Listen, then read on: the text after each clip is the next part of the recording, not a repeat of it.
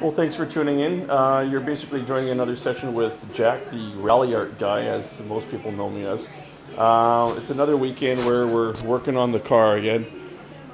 We had some minor damage and stuff done doing some rally racing, off-road, gravel racing, all sorts of fun in the last 2 weeks. We've had some snow now, so we're just trying to start engineering a few parts for the car that aren't really made. There is one place that makes a skid plate for the car. It's a '09 Ralliart, but they want over $300, and that's in the US. So right now we're kind of fabricating our own.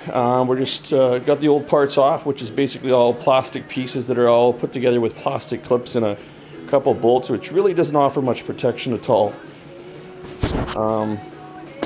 What I've done right now is we had some cardboard. We tried it out. It wasn't working too good, and you couldn't really see. It was kind of hard to maneuver. I've just used some drop cloth, some basically 6mm vapor barrier, laid it out, basically marked all our hole locations and where we need to put in a couple plates for servicing for oil changes, that being the oil plug itself and the oil filter.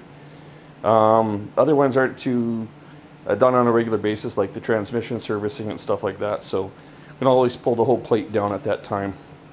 So that's our beginning template. We're going to have to transfer that obviously to some aluminum sheeting at some point, get that fabricated, and then do a trial fit and go from there. But this is step one basically. I'm just going to throw this down, take a quick look underneath the car here, get down on the creeper, and as you can probably see, we don't really have much protection right now, and things have gotten pretty muddy just with the plastic in there. Looking down the carriage, you can see all the grass and mud still stuck to the undercarriage here. But the idea is to have something that's going to follow the actual line of the front end around and use the clips. They're existing, and try to maybe fabricate a couple additional mounting locations just to kind of stiffen it up and provide additional protection. Maybe put a couple slots in it for venting, because the tranny on this car tends to be very temperamental and overheat almost every time we take it out. So we have to baby the transmission on this thing, and this is one of the things we want to protect.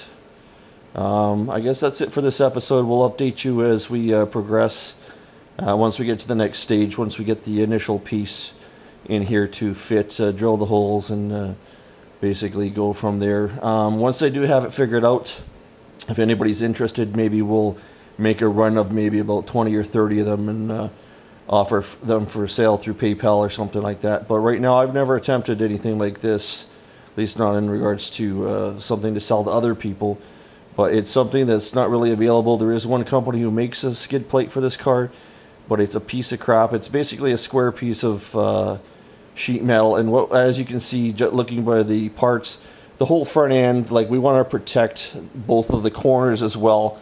We have our windshield washer fluid, which is only plastic. If we were to get a large chunk of rock or something hit that, we'd be leaking windshield washer fluid all over the place. So we want to make sure the whole front end is buttoned up and protected. But anyways, we'll talk to you later on the next video. All right, bye bye.